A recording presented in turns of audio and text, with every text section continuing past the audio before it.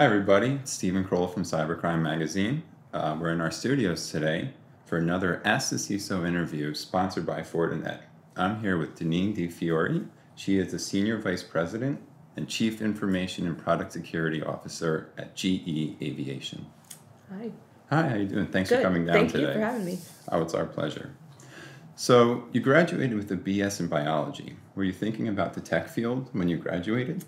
No, not really. I had aspirations to have a career in either healthcare systems and operations or pharmaceutical operations. I always wanted to, see if I could improve that system and, make an impact on people's lives. No connection to technology at all. That's so interesting. So then how did you really get started in the IT field? Because to go from biology to technology. Not a real easy transition. But yeah, so I was in graduate school and I was interning at a healthcare system and I got into IT by accident. They were moving from a paper-based records to an electronic medical record system.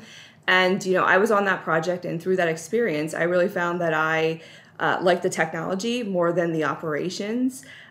So I taught myself, to learn to code, to script. I took more roles and jobs that would expand my knowledge of technology. I had roles that ranged from, systems administration, from Windows to Unix to managing middleware and databases and web applications to ERP systems. And then I just kept, learning and learning and learning. So you did a little bit of everything at the beginning of your career. You bet. And it's a foundation that I really still pull from. Which I'm sure serves you exactly as you said what you're doing right now. Okay, so then how do you go from being sort of like a jack of all trades in the IT field to a CIO and then a CISO at a large enterprise? Sure. I wish I could say that I had a plan and, I had this great recipe to follow, but again, it was kind of by accident. I got to be a CIO because I spent the first, portion of my career really focusing on technology and learning technology. And at some point I realized I wanted to then learn how to strategically apply technology to business problems. So there was an opening for a CIO role and I went for it and I got it. During my CIO role at GE Energy, that's when I was really, first exposed to cybersecurity, like really, truly cybersecurity.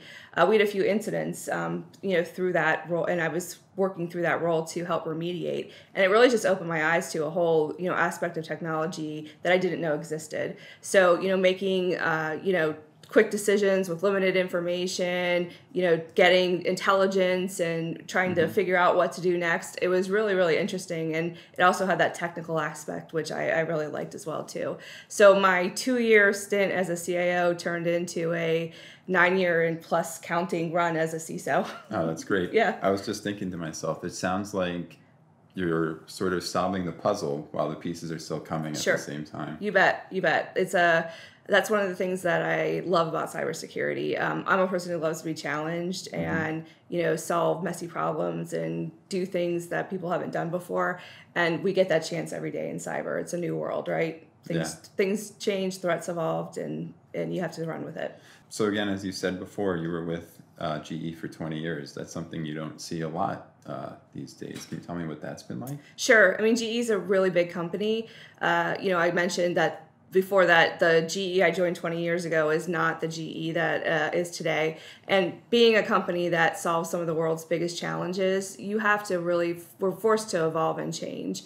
So, if you didn't know, GE Aviation is celebrating its 100th year as an aviation company. Oh, wow. So we have to innovate and continue to, invent the future of flight to stay relevant. So for me, being at GE was great because I never really felt like I had to leave to find the next big thing. It's been a great opportunity. That's awesome. Cybersecurity Ventures just released a report on women in cybersecurity, and we've recalculated the number to be about 20% of women in the field, which is still very low. I mean, we really need to get to equality in terms of 50%.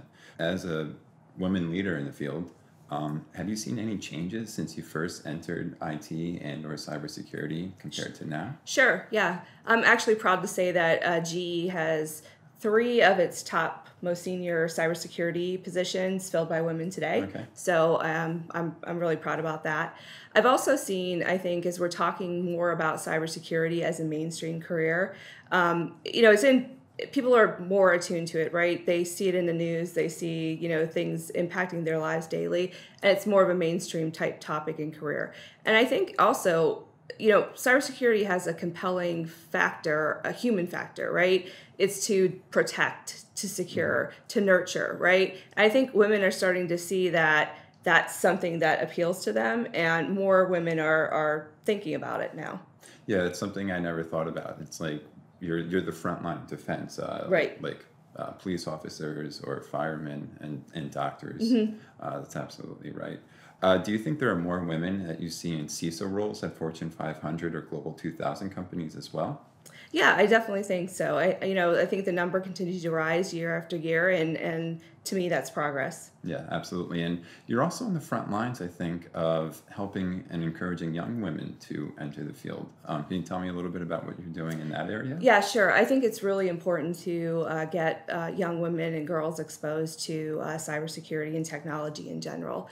For GE, I lead or co-lead an effort called GE Girls. So what we do is we provide STEM opportunities and education to middle school girls. And what we do is we try to follow them. We call it Camp to College. Okay. So we expose them once, and then we continue to have interactions with them over their educational career. And, a couple of years ago, a few women that were involved in that effort with me made it a priority to have cybersecurity in the curriculum. So they created 2 lessons planned around cybersecurity that we would teach at these camps. So there's one lesson plan that's around secure coding and introduction to coding and what vulnerabilities are, so they get an understanding of secure development practices. And then the next lesson plan is around like a cybersecurity lab, like how to identify online threats, how do you look for phishing scams and things like that. So they're conscious and they're starting to think like a cybersecurity professional. And just by those 2 things, adding those 2 things into the curriculum, we're exposing hundreds of girls across the globe each summer to cybersecurity. So I definitely think that building that pipeline is something that everybody really needs to think about. Yeah, it's super important. And that's something I was about to ask, like how many girls do you think have been involved with your program? Yeah, it's been a while. It's been in existence for about 11 years now. Oh, wow. Yeah, but cybersecurity's been added to the curriculum just about 2 years ago. Okay. We'll continue to evolve it. Yeah. Yeah, but you never know. I mean, some of those girls maybe at the beginning have transferred into cybersecurity just like you did. You bet. Do you have any advice then for young girls or young women who want to enter cybersecurity? Yeah, I think, one of the things I want to be able to baseline with young women and girls is, cybersecurity isn't about sitting behind a computer hacking away at things, right? You don't have to wear a hoodie. I don't even own a hoodie, right? I mean, I don't. So I want them to understand that there's cybersecurity. The scope is large, right? And it's expanding day to day. So you have things like the application security, but you also have risk management that are, appealing careers to girls and women as well too. So, give it a chance, and there's a lot of transferable skills that come into play. You don't have to be a hacker to be into cybersecurity. Yeah, which is something that I thought about. Yeah. You had to know how to code, or you had to be the stereotypical guy in the hoodie, and I'm glad that, I like designer shoes and handbags, so that's what my thing is. I like nice watches. Yeah. Could you help our audience understand what you're responsible for securing and protecting at GE Aviation? Sure, yeah. GE Aviation is a company of around 55,000 employees in over 80 sites around the globe. And really, when I think about my job, I think about it as securing the GE Aviation business portfolio. So, of course, it's around securing, protecting, and defending our IT systems and networks and things like that. But it's also about protecting the thousands of operational technology devices that we use to develop and produce our products, like jet engines. And then I'm also responsible for the cyber assurance of our products that we've put on planes. So that is, really the whole portfolio of GE Aviation. And it's so funny, as I've said before, I was watching some of your videos, and you always talk about planes as flying networks. Sure. Could you just explain a little bit what you mean by that? Sure. I mean, as aircraft are designed today, they're becoming more and more E-enabled, right? And there's so much capability in software on the planes now, and they have to constantly exchange data and communicate with the systems not only on the plane, but with the ground and supporting systems as well too. So it's really things that were manual and analog are now becoming digital and automated in the cockpit and in the rest of the plane. And there's so many variables involved. You bet. Instead of just being in the plane, you have, I guess, the airports and then all Yes. the people who are working there. How does that work? Yeah, definitely. We think of the aviation sector as a connected ecosystem. Everybody is dependent on one another. We all share each other's risks, whether we like it or not. Okay. So airlines are dependent on airframers and suppliers like GE Aviations. They're dependent on the airports. Our assets and the airlines' assets are mobile. They fly all over the world with different levels of standards and securities in different places. So approaching the threats and risks in aviation has to be, done collaboratively and collectively to really move the needle. What we're trying to get to as well, something we really want to talk about, is we're experiencing this massive shift in how businesses are handling data and apps and then even IT infrastructures. Without diving deep into technological aspects of cloud security, what is your 30,000-foot view, or what's your view from the airplane Sure. about the cloud? Sure. Yeah, so I think cloud technologies are really transforming the way people do business now, and it's a good thing. It's actually a really good thing. For security professionals, though, I want to consider a couple of things, right? The pace of cloud adoption is easy, and the businesses and our teams are usually consuming it before we even have a chance to think about securing it. So that's always a challenge to kind of get ahead of it, right? Mm-hmm. The other thing too is that as a CISO or cybersecurity professional, there's lots of cloud environments, right? And the variation causes a lot of, I'll say, lack of visibility and inefficiency in our work. So trying to apply a standard set of security policies and approaches across different clouds is a challenge. And we're working to try to make it seamless, but it's hard right now. Are there any types of conversations that CISOs are having in terms of collaborating about this, especially in the aviation ecosystem? Yeah, so I think, like I mentioned, we really do think about the aviation industry as a collectively, right?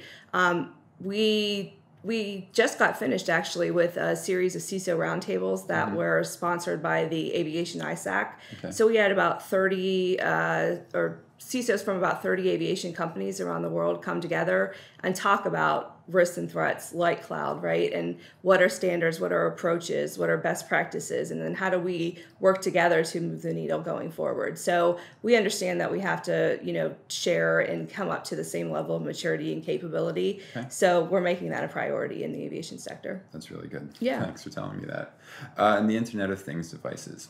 What type of things are you most concerned with when you think about securing any enterprise and the aviation industry? Yeah, so with things in my world are really typically OT devices, so operational technology devices that help us either design or manufacture our products or introduce advanced manufacturing techniques like additive printing or 3D printing. But it also opens new risks because that is a completely digital process. That file that contains dimensions, properties, materials, things that were, the secret sauce in different systems are now in one file. Oh, wow. So, that's a critical piece of IP, intellectual property that we need to protect. There's also another aspect of additive that translates across the OT space, right? There could be a potential soft target for either attackers or insiders to not hack the systems, but introduce faults or change the properties of the part that's being printed to introduce a flaw that may fail or sabotage something later, right? So not saying that is happening, but there's potential. So we have to look at those threat scenarios and models and plan for them. Okay, thank you. And how do you go about training people to do that? Yeah, so I invest a lot of time and money in training for my people. I think my finance leader actually joked with me. She's like, "Are you sending your team to Harvard for training?" Because my training budget was a little large this year. But I think it's really important to invest in continuous learning and upskilling our people. Though technology changes at a pace that is immense right now, and we have to have people that are capable to be able to do that. So training is a big deal. As well as collaboration and sharing. So we win together as a team. Our success is as a team, and knowledge is power. So that collaboration and just-in-time learning from a cross-functional team, I really make that a priority for us to be able to all be collectively smarter. That's good. And are you finding a gap in terms of trying to fill employees? So Cybersecurity Ventures predicts that there's going to be 3.5 million unfilled cybersecurity positions globally by 2021. Is it a challenge for you to find new and good people? Yeah, it absolutely is a challenge. I think I have 50 jobs right now that we are openly and actively recruiting right now. So we're all competing for the same people, same pool of talent, right, across the industry. There's more work than there are people to get the job done right now. So totally experiencing that. That's why we need to get more young people and hopefully young girls in the field. So you bet. Yeah, your initiatives are working there. What do you think about cross-training IT workers? So if you have these people who were like you at the beginning of your career, do you think they could fill the roles in terms of cybersecurity? Yeah, absolutely. I think it's really an imperative that everybody's going to have to lean into. Like I just said, there's more work than we have people to do it, right? So leaning into retraining, upskilling, and hiring for potential as well, not the 97 different domains of cybersecurity that we list on every job description that no one could ever qualify for, right? So I think we all have to do that and start to really take a chance on people and give them the tools and resources to be able to do that. We've had a lot of success with people from IT or engineering come over to the cybersecurity team, learn based on their foundation, and be successful, right? I think some of the time I get like a little it's a little jab, but they're joking from my IT peers around, once you expose people to cybersecurity and they're learning what we do and they're excited about it, they don't want to go back to IT, but that's fine with me. Yeah, absolutely. So we would be interested to know if you have any advice for other CISOs, whether in aviation or any other enterprise format. Sure. I think it's a theme that we talked about already. It's really around collaboration and sharing. We are all trying to solve the same problems. The financial services industry or the aviation industry, we all have our nuances and things that are specific to us, but in the end, we're trying to fight the same battle, right? So collectively approaching it is better. Building trusted relationships, we can get further ahead of the threat that way if we do it. Yeah, we're all doing the same fight. Yeah. How do CISOs collaborate with each other? Do you have a network of peers that you work with? Yeah, sure. I have my go-to network of peers for sure. I'm able to call them, text them, reach out to see if what I'm thinking is, in the ballpark, or share best practices. I think that's a really good way to approach just-in-time learning. So I definitely have my go-to network. Yeah, it's just like few minds are better than one. Yeah. And what about these conferences and organizations that you're involved with? Can you explain about them some more? Sure. I definitely am involved in, some cybersecurity focused initiatives with the Executive Women's Forum. It's one of the largest industry, I'll say, associations for women in privacy, security, and risk. So I do a lot with them.